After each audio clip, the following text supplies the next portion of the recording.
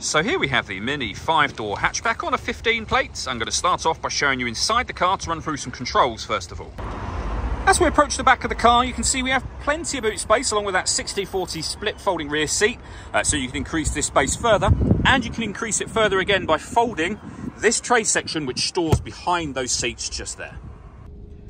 Okay, now that we're inside the car, we're going to start with the dials. On the left-hand side, we have the rev counter, we have the speedometer in the middle, and the fuel gauge over on the right-hand side. Also in the middle, you can see the total miles of this car, which are 26,999.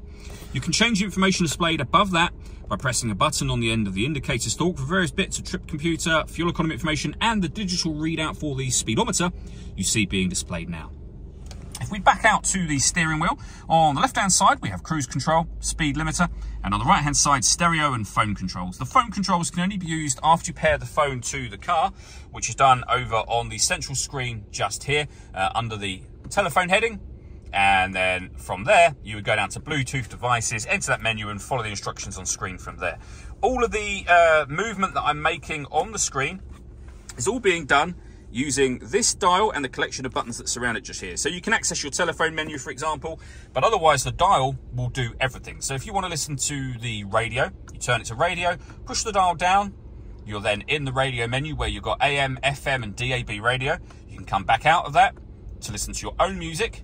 And again, you've got a number of ways in which you can do that. So you've got USB input, Bluetooth audio and auxiliary input as well.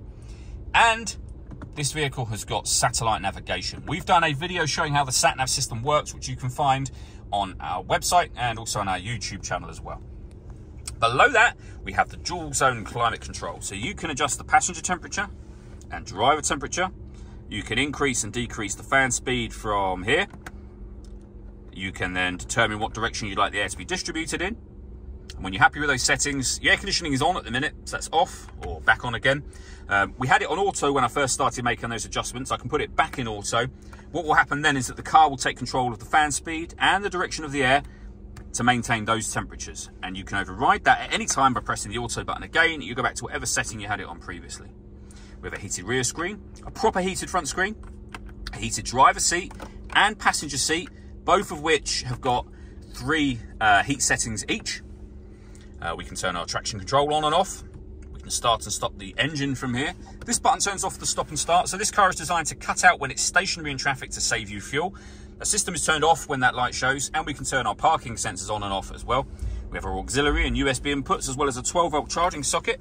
The gear lever for the 6-speed manual gearbox, and then this dial just here will enable you to put the car into sport mode, mid mode, which is your everyday driving, and green mode as well. And you'll see the color on the outside of the dial will change to match what you're doing.